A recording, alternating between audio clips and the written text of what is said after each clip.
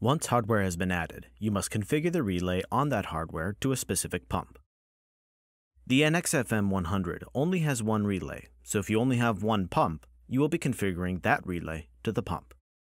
But if you have an NXFM150 and multiple pumps, you will need to know what pumps were wired to which relays on the 150. To configure a relay, click Manage, Sites, Your Site, and then Configuration. Click the cogwheel to the right of the relay you want to configure, and then Configure Relay. The devices and relay will pre-fill based on the relay you clicked. Enter the name of the pump. This can be the product that is in the tank or some other identifying characteristic like the pump's color. The name chosen here will be what appears in the list of pumps on the mobile app, and so you want it to be clear to the drivers what pump they are accessing. Enter the pulse rate of the pulser. This can be found in the spec sheet of your pulser.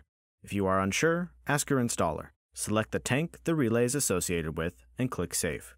Configuring the relays on an NXFM150 is the same. You simply duplicate the process for each relay.